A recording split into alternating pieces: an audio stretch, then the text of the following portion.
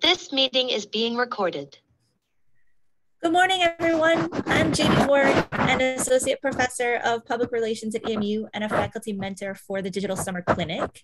We are happy to have you here today at the Google Virtual Tour. I'm here today with Anna Milan, a field manager for the Center for Digital Engagement, to again kick off this tour. We're sponsored today by Ann Arbor Spark and the Center for Digital Engagement. So I'm going to share my screen here, do a couple of housekeeping things for a moment. Let's get this up.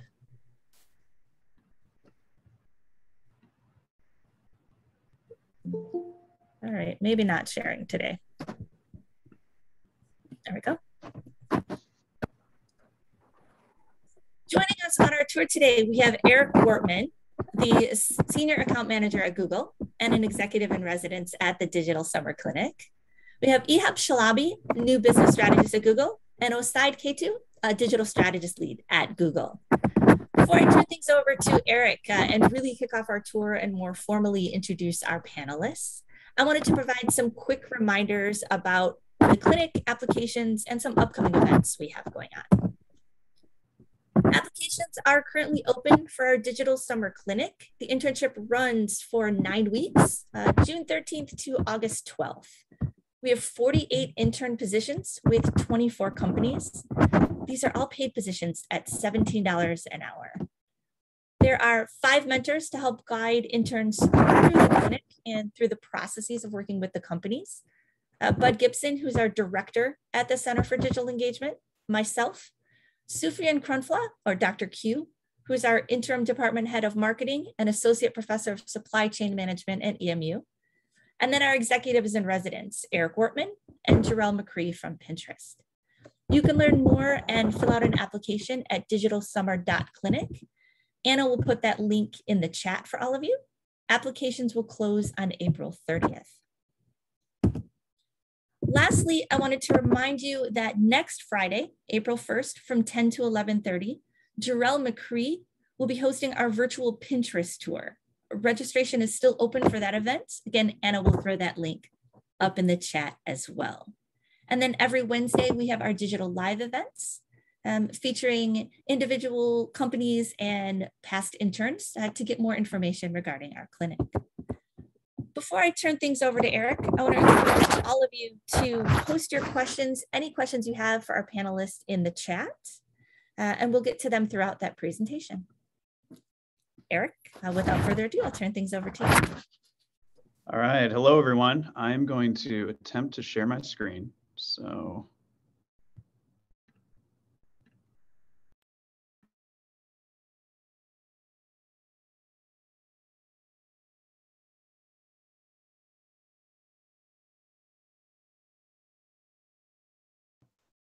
Eric, you muted if you are saying if you're talking right now.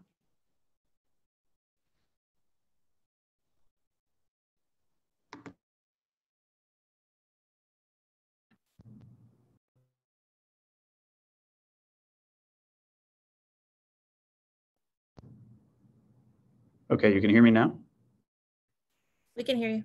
Okay, I think it muted when I shared. Sorry about that. Let me try one more time.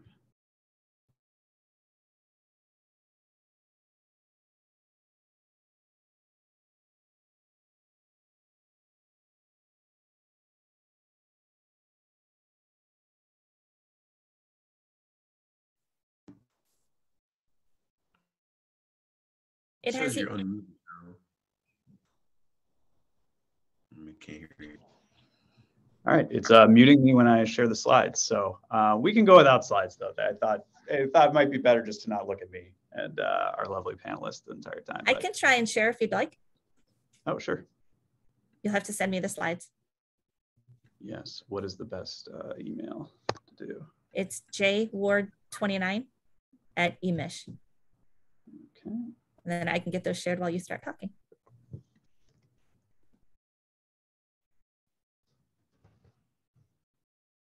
jward29. Yep. There you are. This is what happens when you throw a bunch of Googlers on Zoom. We're we're not experts at everything, sadly. So this happens almost every time. So Sarah, I'm sure everyone else can vouch for me. All right, so thanks for bearing with us. So again, appreciate the technical difficulties. Also appreciate those of you who originally thought the tour was going to be last week. We had it all scheduled, and then our lovely CEO Sundar gave us the day off. And so it was a little hard to kind of wrangle everyone together. So appreciate the flexibility of those who originally thought it was going to be last week, and we moved it to this week. So excited to be talking to everyone today. I think this is, so I'm a proud alum of Eastern Michigan University. I've been at Google about 6 years now. And over that time, I've really kind of seen this amazing pipeline of EMU alums come to Google. Before, I felt like I kind of knew everyone on a first name basis. Maybe there's a couple of us scattered. And now it seems like every year there's more people at EMU or kind of in the broader family that, are either in the Ann Arbor office or spread throughout one of the many Google offices. So first off, I just want to say, welcome. Feel free to reach out to any of us whenever you have any questions, obviously today, but then via LinkedIn, we can, share our emails. If you see us, around town or, in Southeast Michigan, we would love to, collaborate with you, connect with you, and help you along your career path, whether that be towards Google or anywhere else, digital or any other field. So just a little, welcome and suggestions there. I think if we go to the next slide, I have a little agenda that we could share with you.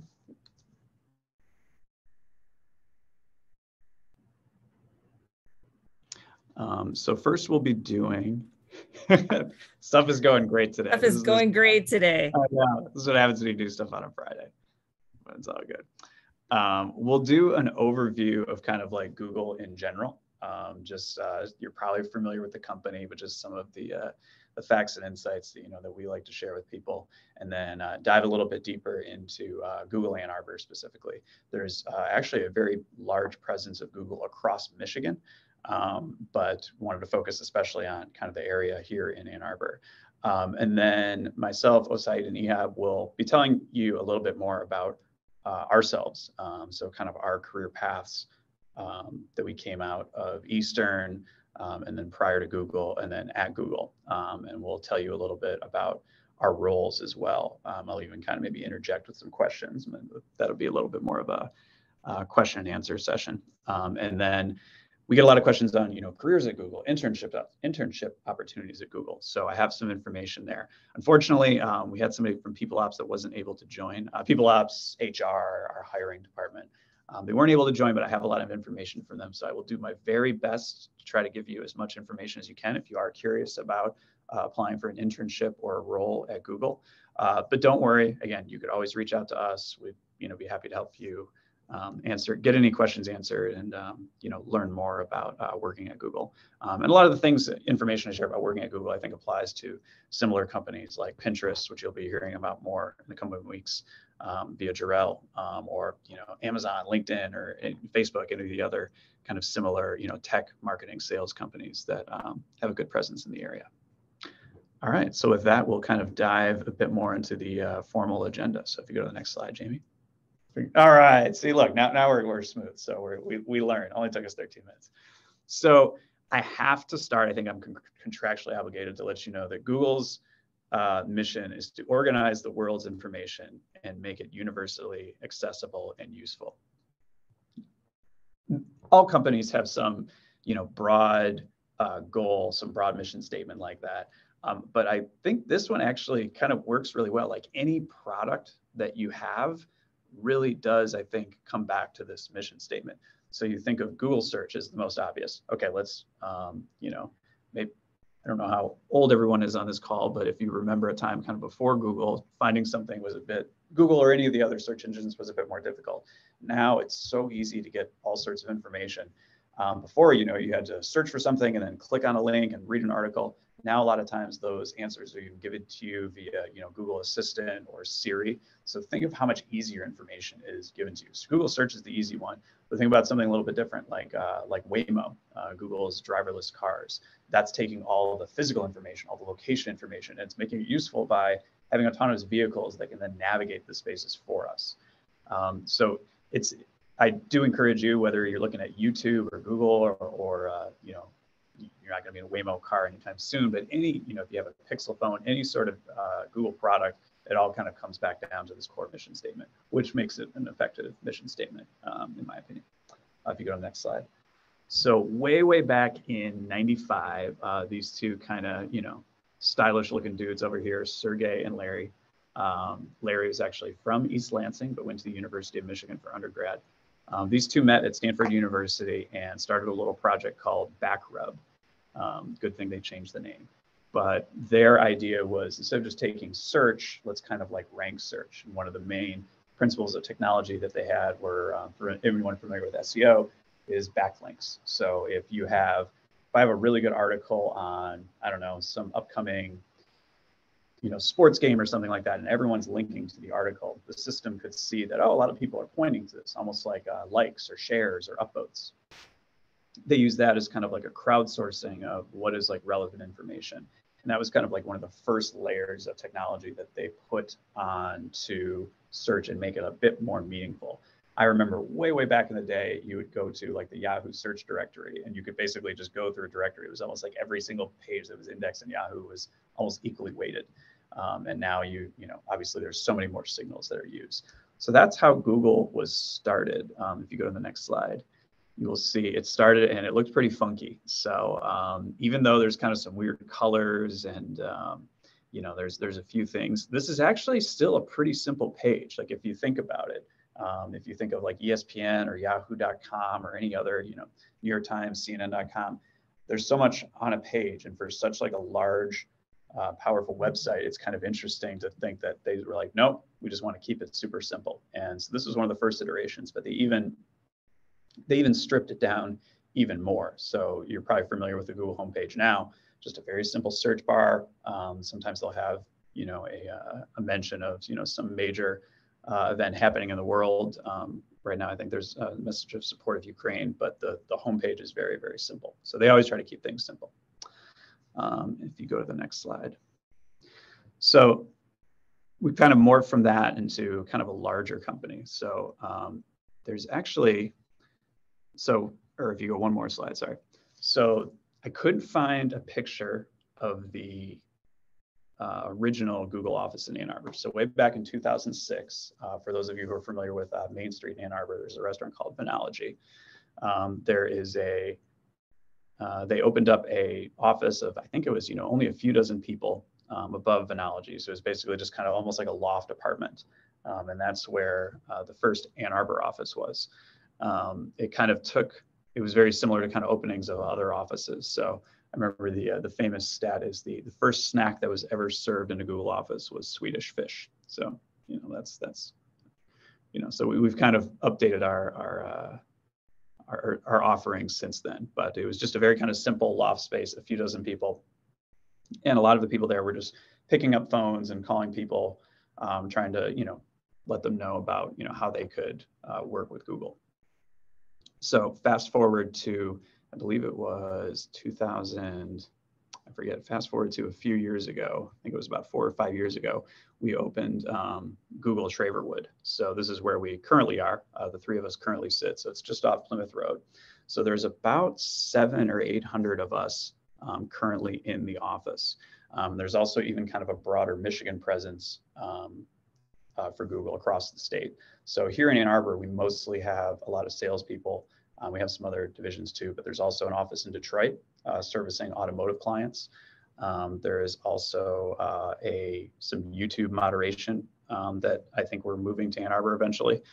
There is Waymo, our driverless fleet, or our driverless cars. There's some office there. There's even a book scanning facility that's been here very long, for I think about 10 years or so in the area.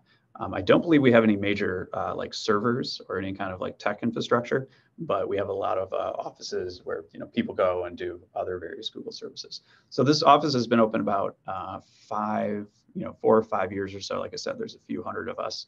Unfortunately, we can't, you know, host you in person. So I have just a couple pictures to show. This is the main entrance.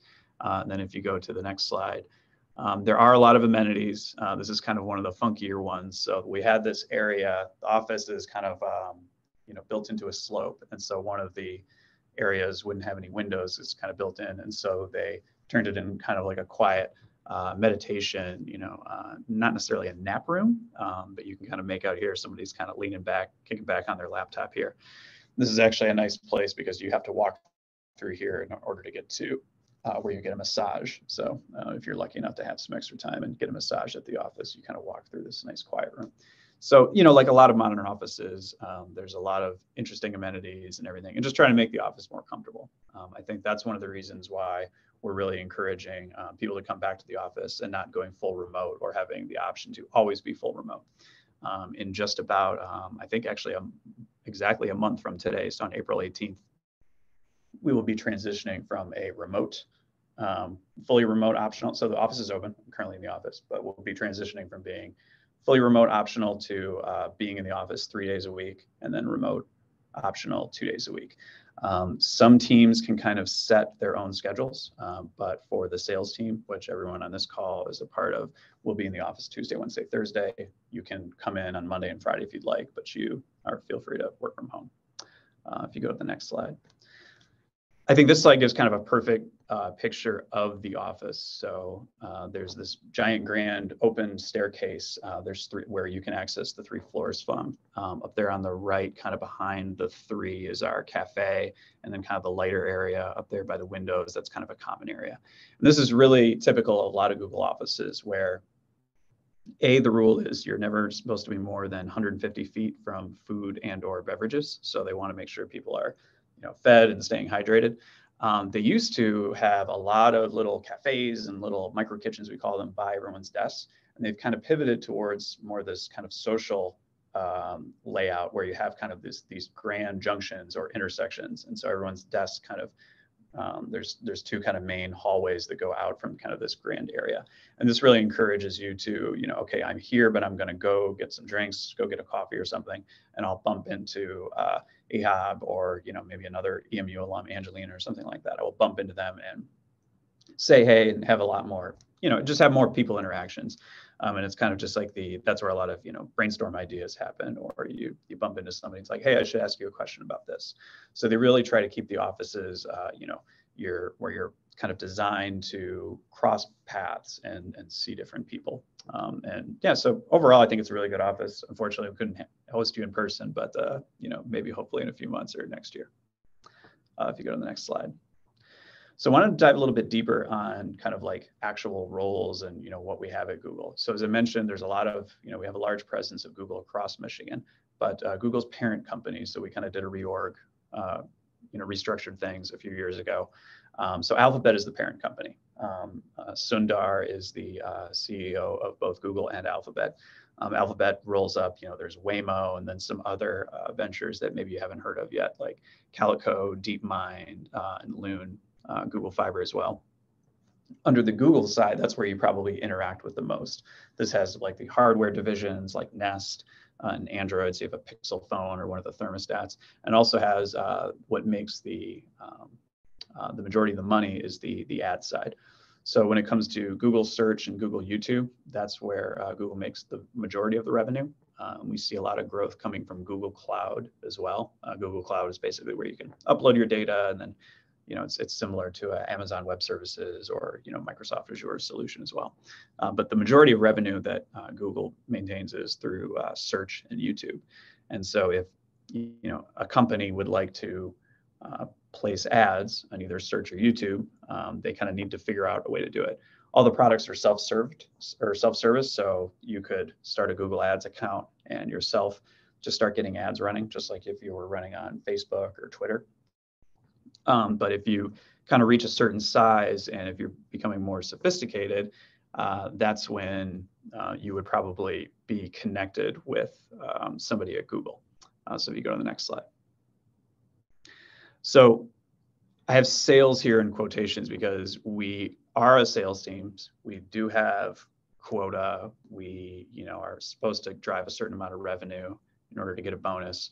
But Google has the advantage of having so many products, and it tends to be very good products, that I feel like it's less about sales and more about like consulting. So oftentimes people are When we speak to somebody, they're already using a Google product, and it's really about helping them get the most out of it, and then maybe showing them the opportunity of, hey, if you do this a little bit better, you'll probably make more money for your business. And then hopefully if you're making more money for your business, you then spend more with Google, and then that makes more money for Google as well as the business. So again, we are definitely a sales team, but I don't think it's as salesy or it's kind of a traditional sales as maybe some other products that you would run into. In the Google Ann Arbor office, the vast majority of people are on a sales team. There's a couple different organizations. One works with slightly larger companies with more teams that are kind of experts in that vertical or in that industry. So an example, I work on the ticketing and gambling industry team. So my clients are companies like StubHub and FanDuel. And so everyone on my team, the clients that they work with are related to those two companies, or gambling or selling tickets. And so we're kind of not only an expert in Google products, but we're also an expert in that specific industry. So we can give a lot of industry insights as well.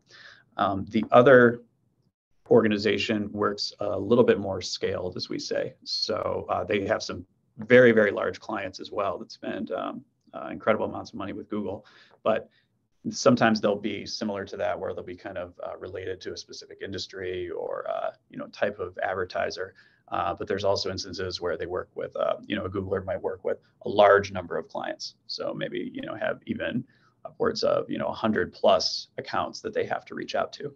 So you go all the way from having maybe 3 or 4 clients that you work with, or sometimes maybe even 2. 2 other Googlers have like 100 quote unquote clients. And so if they're doing the more scaled approach and have that, they kind of figure out, okay, how do I have this entire book, this large book, and figure out how to kind of have an overall impact there. To give you, before I introduce Osayd and Ehab, I'll give you a little bit more background on myself just very quickly, because you're probably tired of hearing me speak already. But again, I've been at Google about 6 years. Previously, way long time ago, I was a student at Eastern Michigan University. I was a accounting and marketing dual discipline major. And then I bumped into one of Dr. Gibson's Google Ads classes. And I thought it would be a nice little extra skill to have, on my resume. But I really enjoyed it. And, think I was halfway decent at the class and looking at analytics and figuring out how to work with Google Ads. So it took a few more, the other classes that were offered. And in the final class, a couple of my fellow students, we decided to start a LLC together. So we were doing some freelancing, and so we figured we'd combine our efforts, start an LLC. We did not make a lot of money, and by a lot of money, I think the entire couple of years we worked together, I might have made like $400 total. But it was a great experience, and it was a great way to kind of like see how we could work and collaborate with others, and try to build a business. Through starting that LLC, I developed a relationship with a local marketing company called Pure Visibility, which is still around today. So I worked there, and that's really kind of my first like salaried position, and working with Google Ads and Facebook ads and LinkedIn ads and learning SEO. So I was there for a few years, and then I moved to iProspect Detroit, which some of you are probably familiar with. So I was working on the General Motors account. Eventually, I was managing a team there before coming to Google. I think one of the most helpful things we can do is kind of share how we got to Google. I was approached on LinkedIn by a recruiter. I interviewed for a role. I did not get the role. Embarrassing story. I wore a suit to the office for the interview, and everyone kind of looked at me in an interesting way, because I was extremely overdressed. So luckily, about a year or so later, I think my experience and skill set aligned more with another role. And so I was actually able to interview again. And then I was able to get that role 6 years later. I'm now, still happily at Google, again, working on the ticketing and gambling clients. So that's a lot from me. I wanted to give you kind of overview of Google, kind of what's in Ann Arbor, a little bit about myself. And then before we kind of jump into some specific career opportunities that maybe might align with people on this call, I would love to turn it over to Osayd and kind of hear his, hear his background here. We can talk about his journey, kind of from Eastern through Google and what he's working on today. For sure. Awesome. Thanks for the intro, Eric. And my Google journey is a little bit different. I started off as a bold intern in 2019 on the Canada Scale division. So that's the division that Eric was talking about that manages roughly about 120 clients. From there, the internship is essentially like an 11-week interview. I was asked to come back to start in June 1st on that same scale team that I interned on, worked on that team for roughly about 3 quarters before transitioning over to the accelerated growth team, which I'm a part of now. Been on the accelerated growth team for roughly about this will be my 3rd quarter going on into my 4th. The difference between those teams, the team that I first started on is I was assigned those 120 clients to begin with and was asked to essentially encourage product adoption within those accounts that I was assigned. On my new team, I signed those clients, which gives me the freedom to choose which clients to work with, assess revenue opportunity, and work with clients over a 90-day period, and accelerate their business through Google Ads, essentially. So that's a little bit about where I'm at right now for the most part. And I'd like to pass it over to Ehab. Thank you, Osayd. Thank you, Eric. Thank you, everyone, for being on the call. So I am just giving my background from EMU. I did graduate from Eastern Michigan in December of 2019. I was a marketing major with a focus on integrated marketing solutions, which always felt like just a fancy way of saying the word advertising. And I had this dream at Eastern. I was like, all right, I want to work for Google. I heard they serve free food, and that became my goal. I used to pass it every day on the way to school too, the Ann Arbor office in downtown at least. And then we moved to Traverwood, and I applied straight out of college, and I did not get it. Similar to Eric, I did not get it my first time. I applied again, and I did get the role, but it was based out of Chicago. And so after speaking with my family at the time, I did not want to leave the city of Ann Arbor. I was coaching basketball at the time. So I ended up turning down the job of my dreams at my dream company because I was choosing my personal principles and wanted to stick around and be with my family here in Ann Arbor. So I turned that down. And then a few months later, right after I graduated in December 2019, they reached back out and said, hey, we have a position in Ann Arbor that actually might suit you. So I applied to that and ended up getting the role on the Google agency team here in Ann Arbor, serving the Canada region. And I worked on that for about 2 years. What I think is the most amazing part of my journey at Google, I'm no longer in that role. I'm currently based out of San Francisco, still living in Ann Arbor, but I'm on a team called Kickstart Plus. What we do is we just work with startups based out of Silicon Valley that were recently funded. It's a really cool role. But I think the coolest part about my journey is, as an EMU alum, I kind of spent a lot of time hearing my senior year at Eastern at the COB about how going directly from EMU's undergrad to Google is probably a long shot. They really only take U of M grads. They're going to take, higher university or higher established universities. I would have to either get my MBA or just get several years of job experience before then, which I didn't really subscribe to that mentality. I thought I was very adequately prepared. And so after applying, I did get the role. I'm actually one of those EMU students who went to Eastern as my second option. I was rejected from the University of Michigan 3 separate times, coming out of my senior year of high school, and then twice as an EMU undergrad student to be a transfer.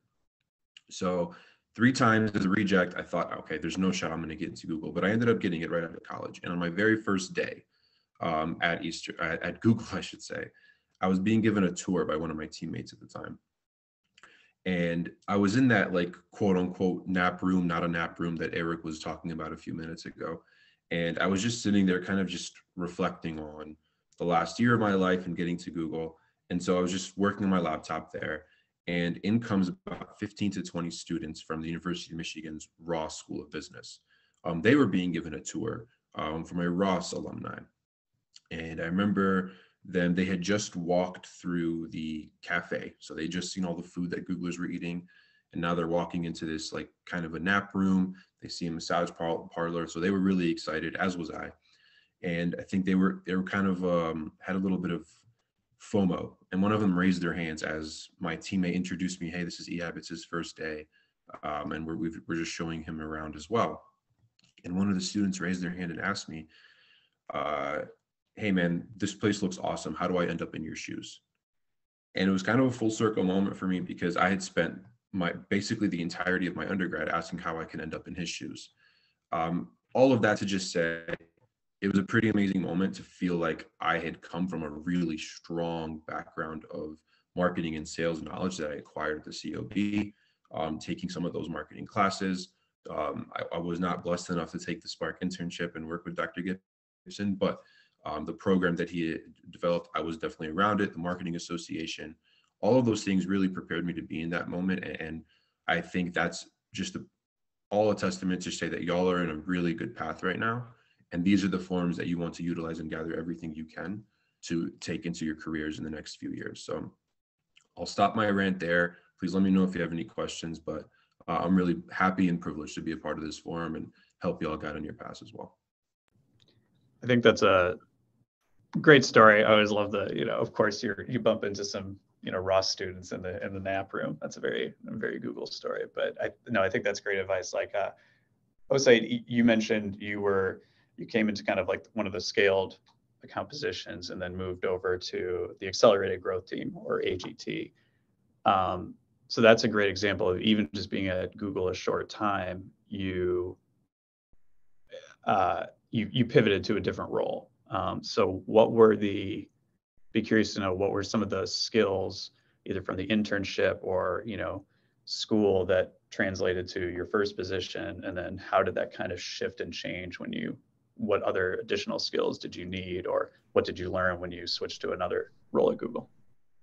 For sure. So I think the biggest skill that EMU provided me was the ability to network. With EMU being a much smaller school, it was much easier to get closer to the marketing department or whatever your major is. I actually majored in economics, so it had nothing to do with advertising or marketing for the most part. The internship was actually my first exposure to marketing. But I think EMU provides just a tremendous platform to network and meet people at a much smaller scale, allowing you to really develop deep relationships with people. And that carries on very well into the role. I mean, with the scaled role, you're managing so many clients. You kind of have to build a relationship fairly quickly and set yourself to influence the account within just a couple of calls, if not the first call. And what really fueled my transition onto the accelerated growth team was I felt more comfortable going deeper with a few clients and managing a ton of clients at scale. With the accelerated growth team, I have roughly about 6 to 7 clients maximum over a given time. Whereas on the scaled team, I have roughly about 120 accounts. I mean, I found myself consistently getting sort of overly invested in my accounts when I really need to do the job at scale.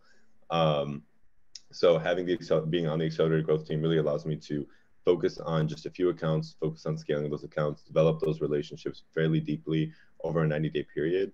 Whereas on the scaled org, I'd maximum like to meet with the client maybe once or twice per quarter and then kind of move on to the next for the most part. But that's really what fueled my transition. Do you think working with such a large number of clients, does that help you kind of quickly get up to speed? So did that kind of, so when you did have a smaller number of clients, when you only had 5 or 6 and you were like, wow, I really have to make an impact with these, like, if I'm only going to speak to them 2 or 3 times a quarter, did you kind of learn that skill and then translate some of that to even when you had a fewer number of clients? Yeah, I think the biggest value from scale that I have now on the accelerated growth team was the consistent product knowledge. Once you're tapping into roughly about 120 accounts quarter over quarter, and a lot of them vary, you deal with so many different issues, so many different business strategies, and you really have to you get really good at crafting super tailored solutions for our clients fairly quickly. And that's exactly what the accelerated growth team is. So I think just the quick exposure to many accounts really sets you up for success from a product standpoint, as well as from a communication standpoint.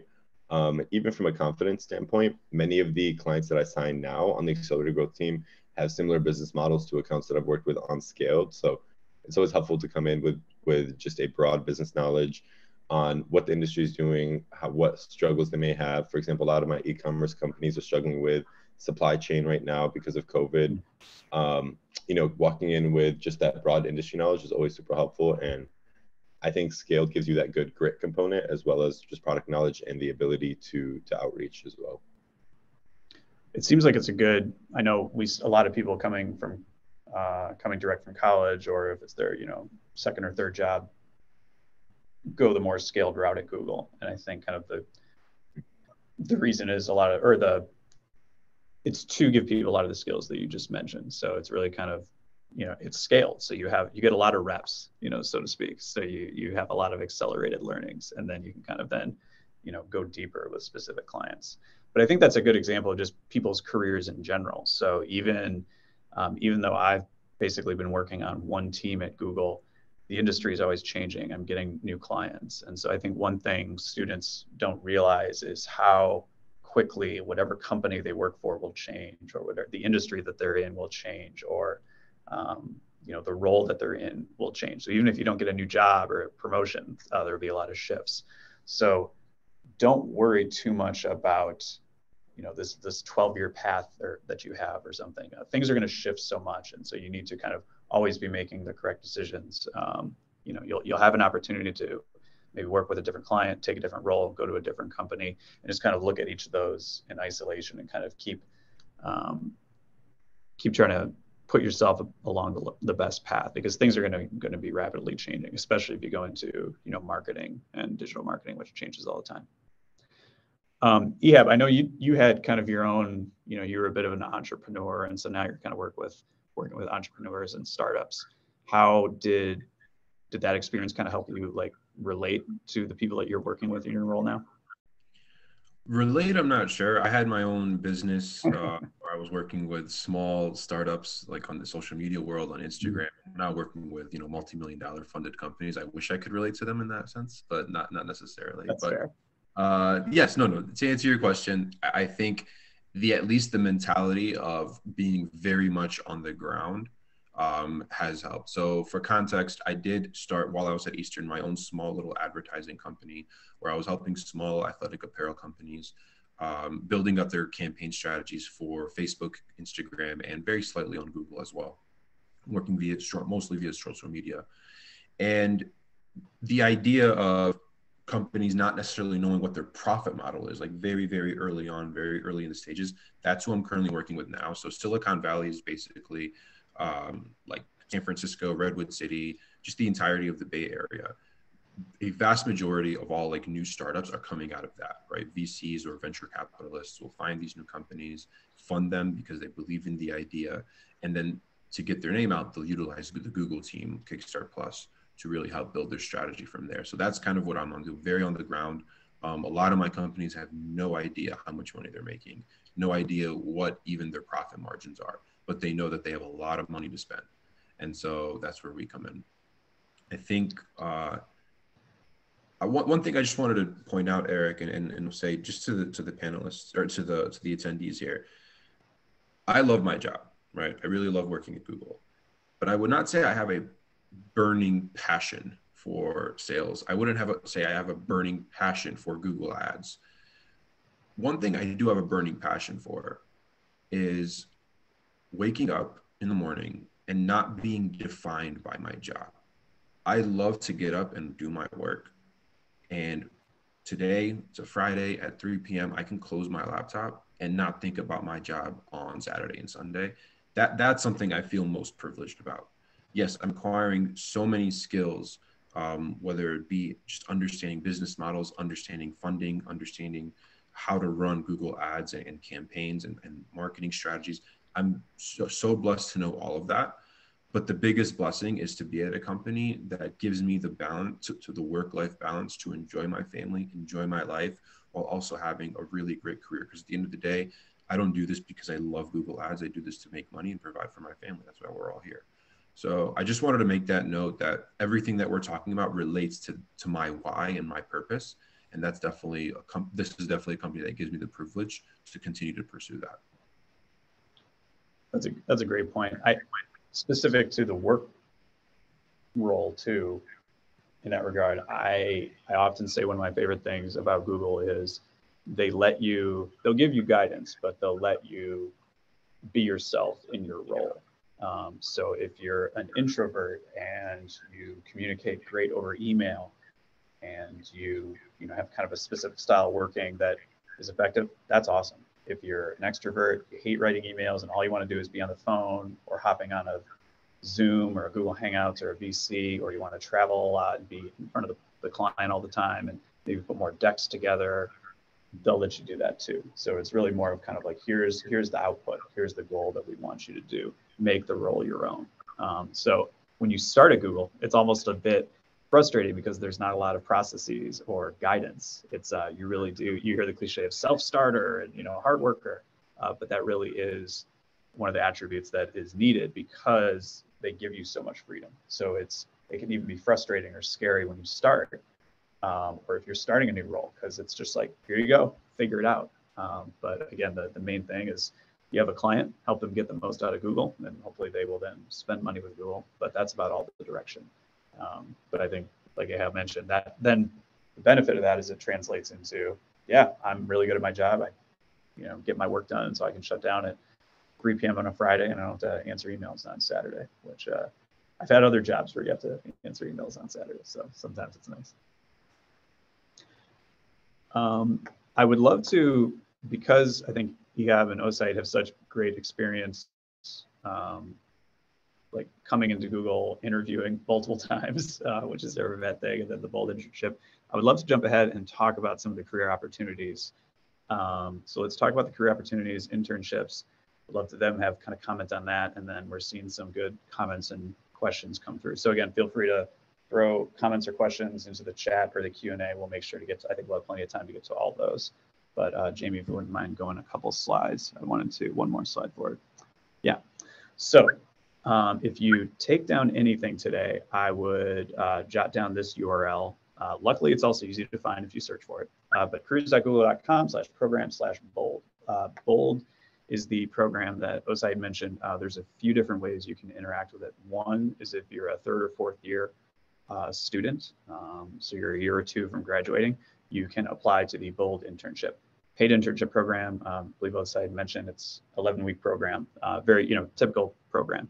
Applications open in the fall, so this coming fall, so in several months, for the summer of 2023.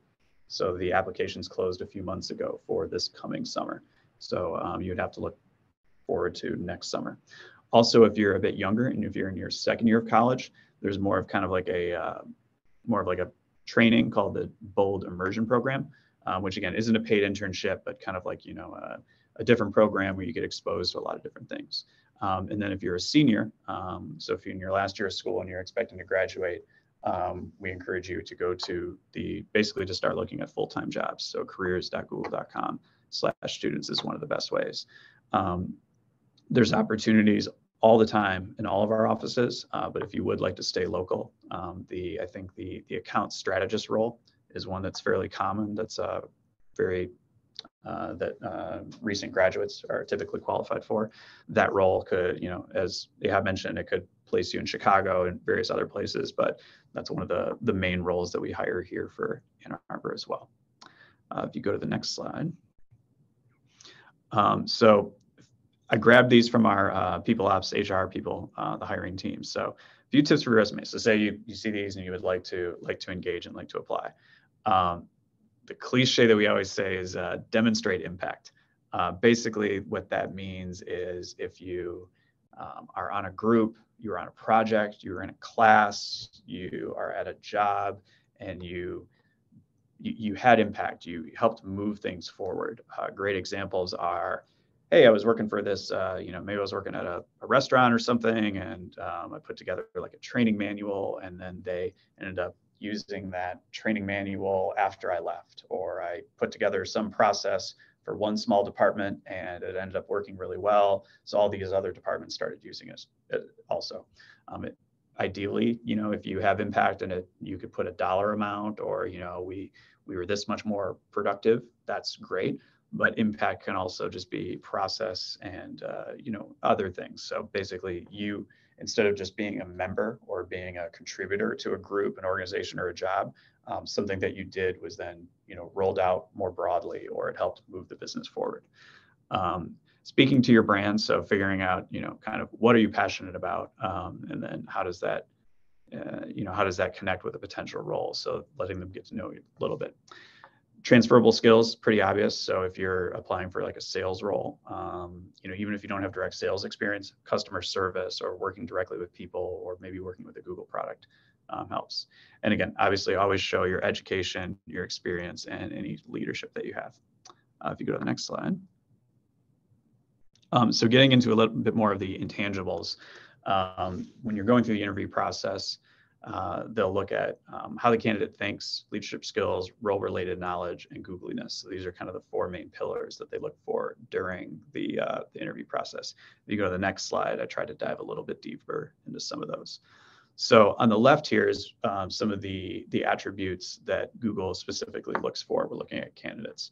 So complex problem solving. So anytime you're you're interviewing or on your resume that you can show that you're able to look at complex issues or business challenges or challenges in whatever group or organization you're in, coming up with a solution. Again, that goes back to, they're not going to tell you how to do your job. They'll just tell you kind of where they want you to get to, and you kind of figure out that way on your own.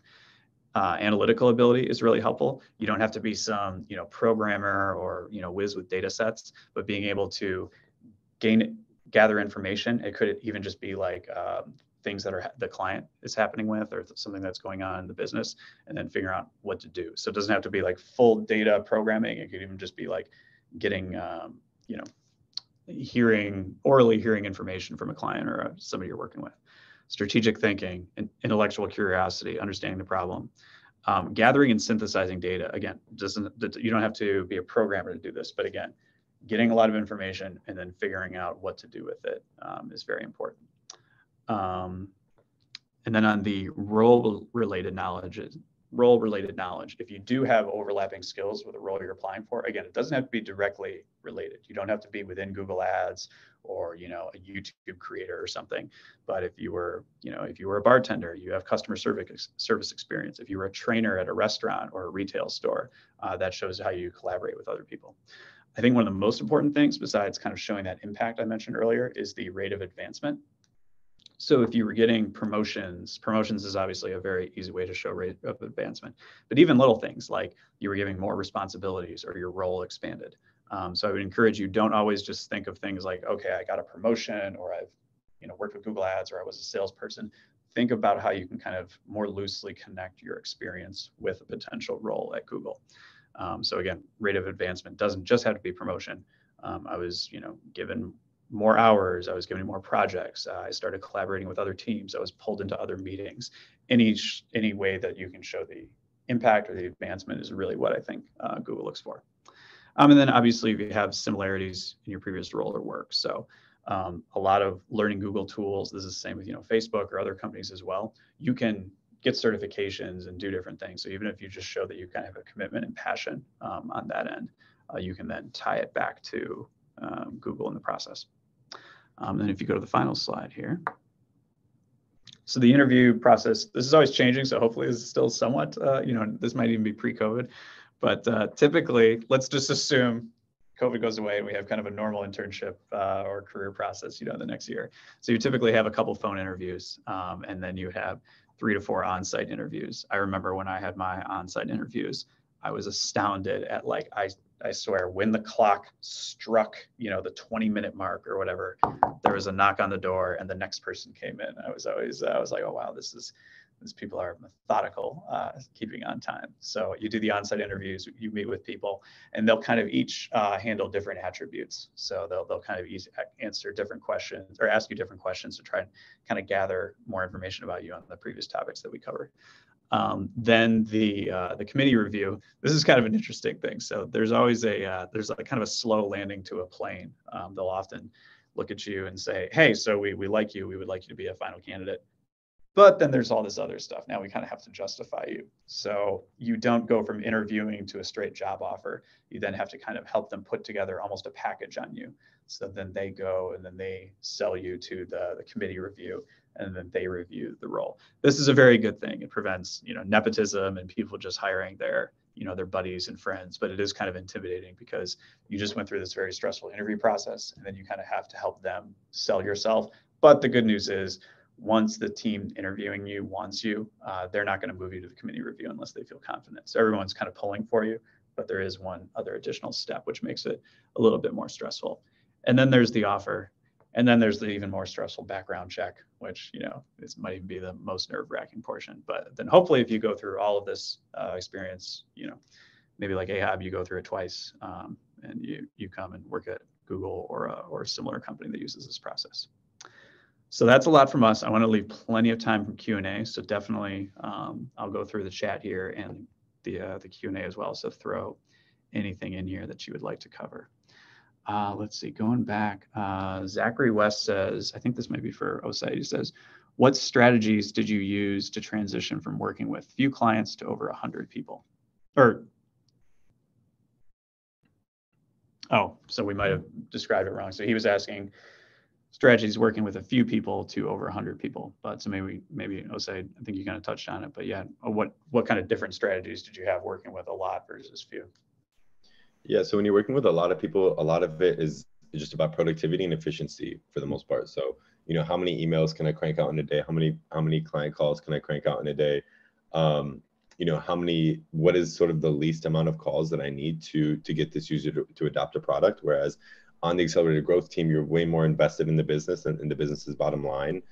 You have the time to ask the business questions on their profit margins, on profitability, and can really take that time to really customize your solutions. Whereas on Scaled, when you're managing so many clients, you do that at a very surface level, and you kind of have to find the quickest recommendation that would be good for the business, so you can move on to the next. So having less clients just allows you to be a lot more intentional with the solutions you provide, and just a lot more data driven and more kind of in the weeds of the account, rather than when you're managing with many more.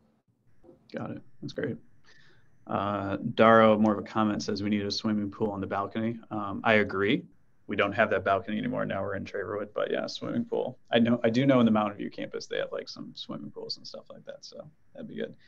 They actually, we have a nice little outdoor patio, and someone not from Michigan put up, like they painted kind of this wall so that we could project movies, and watch movies. But if anyone knows, in Ann Arbor, basically it gets dark in the summer when it's actually warm enough to be outside after work. It doesn't get dark until like 9. So we painted this nice, movie projector thing on the wall. Didn't use it once. And I think about a year or two ago, right before COVID, they repainted it with a mural. So we're always tweaking. So maybe we'll do a swimming pool at some time. Chris sounds like she had a cool experience. I did a field trip to the Ann Arbor office a few years ago. Chris, unfortunately, we are not doing any kind of like non-business visitors for this foreseeable future. So really no family or friends or anything like that. So we don't have anyone we could connect you with for any field trips or anything for a while. But maybe once, if and when COVID kind of fully comes down, you could definitely reach out to any of us, via LinkedIn or email. We could try to connect you with somebody. Are there any additional, and Osayd and feel free to jump in here too if you have any thoughts on these, but Ashley asked, are there any additional courses or certifications that I would need to acquire to boost my chance of possibly working at Google? You can get certified in Google Ads. It does help to have a little bit of knowledge, but I do know there's also like certifications in Google Analytics. So I do know plenty of people that get certified without really like directly practicing. But if you just search online for, Google Ads certification, Google Analytics certification, that really helps. But in addition to that, just doing anything that kind of shows a passion and kind of you working on something outside of school or your role helps. I remember years ago, I hired somebody who had like a travel blog, and she was just experimenting with SEO. Was only getting like a few dozen visitors a day, but that kind of showed like her additional passion and kind of learning, SEO. And so she was a copywriter. We hired her on the agency side for that. I don't know if the two of you have any other kind of additional piece of advice of things that they could add to their resume. I'll plus one the Google Ads certification, and I think there's always knowledge that you can have on the industry itself, rather than just saying I know about Google Ads, but knowing about the competition as well, right? Knowing about Facebook ads and Instagram ads. TikTok is huge in the space now. Knowing about the industry will actually help with the role. That's pure role related knowledge. So something I would plug there. I also want to apologize. I do have to jump. I have a client call that I need to get to right now. I really do want to thank Eric for allowing me to join this, the other panelists for hosting this, and then the attendees. I really do feel privileged to be a part of this. Thank you. I apologize I have to leave, but I hope we can do this again very soon. But thanks, everyone. I'll see you. And definitely jot down our names. Feel free to contact us via LinkedIn. Like I said, we always try to connect with as many people as we can. So we're some of those people where when we say reach out to us, we definitely mean it. So Absolutely. yeah, thanks, Ehab. Thanks, everyone. Good luck on the client call. Thank you. Bye. Dr. Gibson mentioned that a lot of resume building in the digital summer clinic. I totally second that. So I'm obviously a big fan of the digital summer clinic being executive residence, but something like that is yet another great tool that would stick out on your resume. Awesome. So I like Ehab. Actually have to hop off in a couple minutes, but one thing I do want to really emphasize is actually I think at Google there's a ton of value in not having a lot of traditional experience. I mean, I came from an economics background, very almost little to no marketing experience. I think Google sees a lot of value in that sort of outside thinking and kind of bringing that different perspective.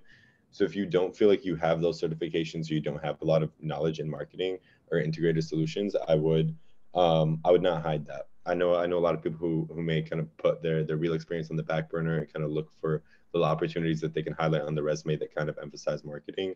However, I think walking in with just a strong forefront on what you're good at and showing that you're able to learn is the most important thing. When Google looks at a resume, I'm fairly confident that's one of the biggest things that they look for. One of our GBO hows is sort of navigating ambiguity and your ability to learn, and you showcasing that through marketing, through finance, through I know actually a lot of people on my team were pre-med originally, whatever it may be, is really a big trait that Google's looking for, most definitely.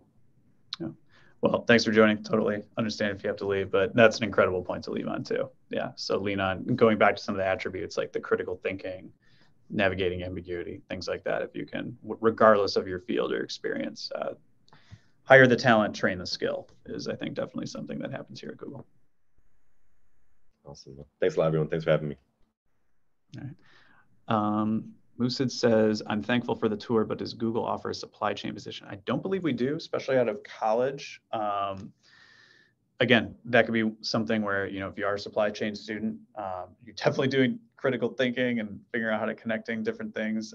So if you're interested in kind of pivoting slightly, again, would not discourage you from applying to Google, but we don't, coming out of college, there isn't kind of a direct like supply chain thing.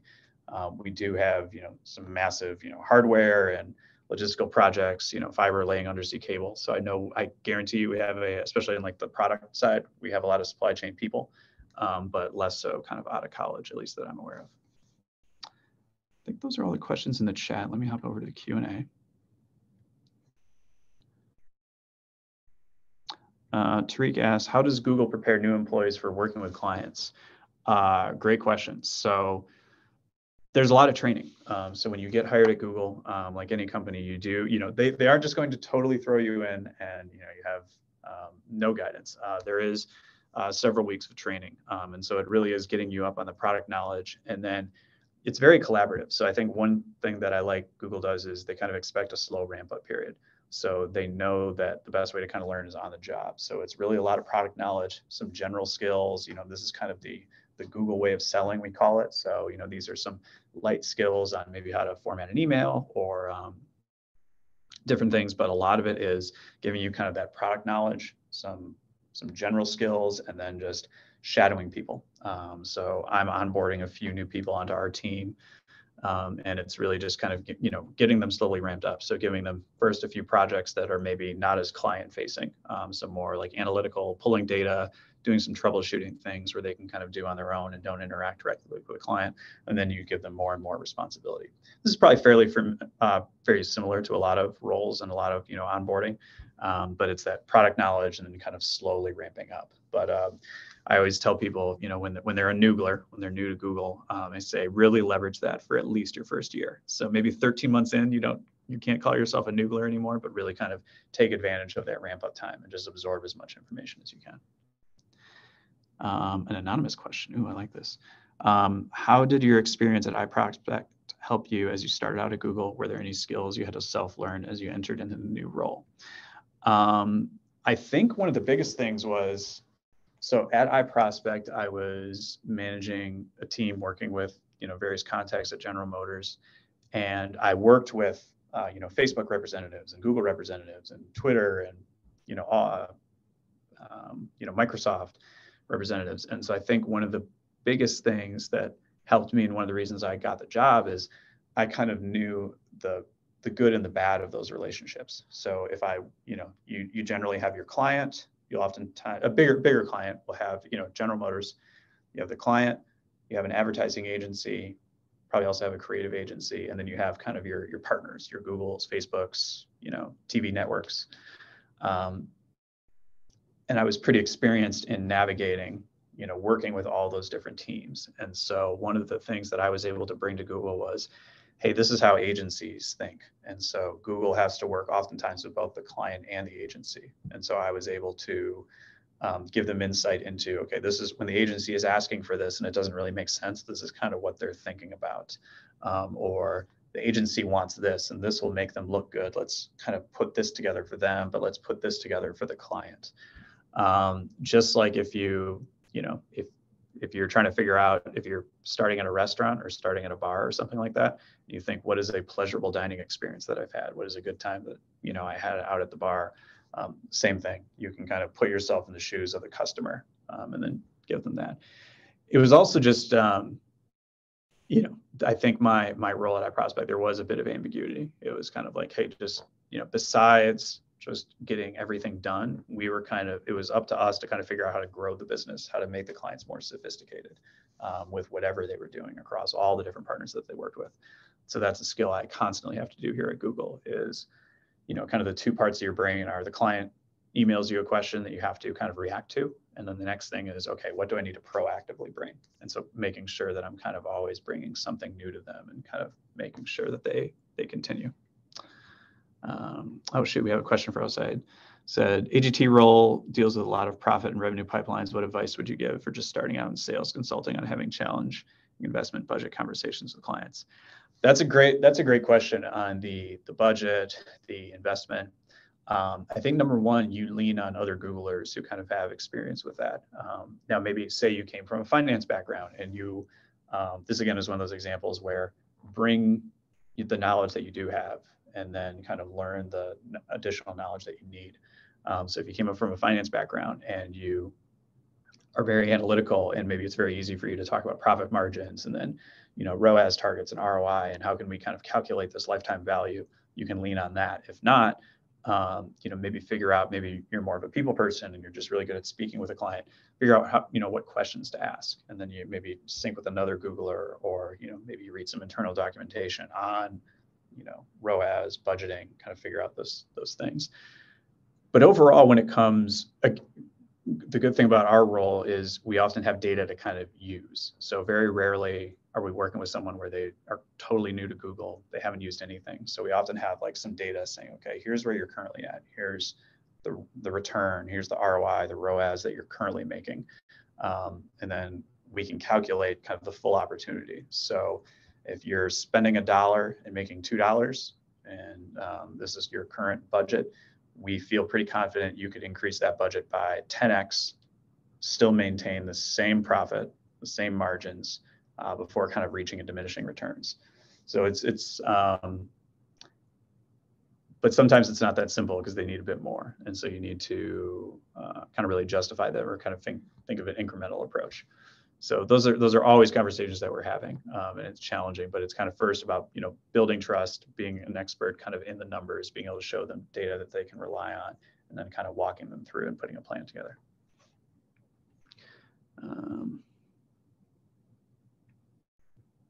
Let's see, another person had said, is it recommended to submit directly to the recruiting or hiring manager or apply via the website? If you do know someone at Google, so like us, it's good to get a referral. Otherwise, submitting through the website is typically the best way to submit resumes. I'm gonna hop back over here for the chat.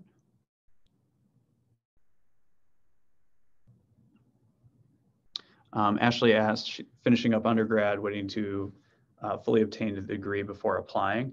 If you have an expected graduation date, I believe it'd be no problem applying now. If your expected graduation date is 8 months from now, probably not. But no, I would say, if anything, feel free and go ahead and apply. Worst thing that would happen is they would see your resume and say, hey, we really like your trajectory.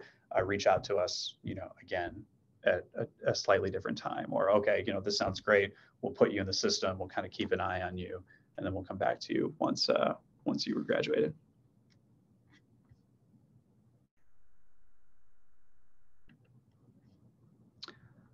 I think that's all the questions that I've seen. I don't know if there's anybody else that wants to jump in or add any questions.